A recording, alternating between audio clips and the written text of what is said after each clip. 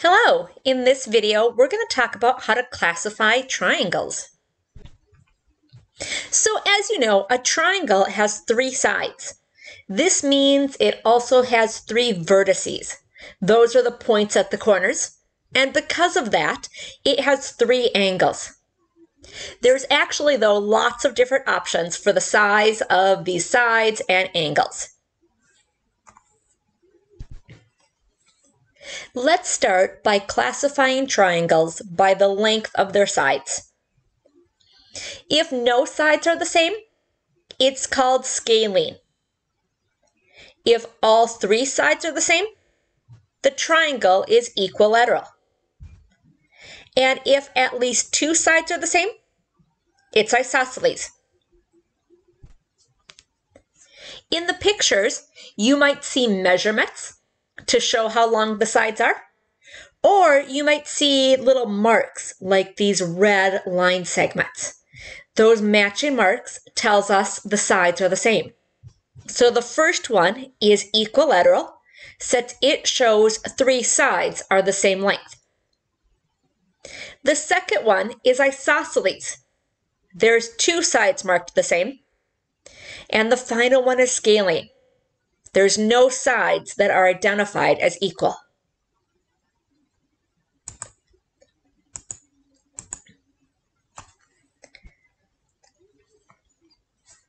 Let's work together to identify these triangles by the lengths of their sides.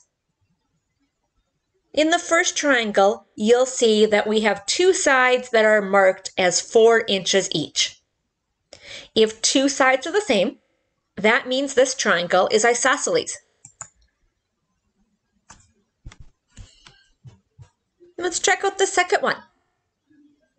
In the second triangle, all three sides are labeled as 4 inches. This is a triangle with 3 equal sides. It's equilateral. Moving to the bottom, in this third triangle, our sides are 2 inches, 4 inches, and 5 inches. None of the sides are the same length. This is a scalene triangle. And our last one.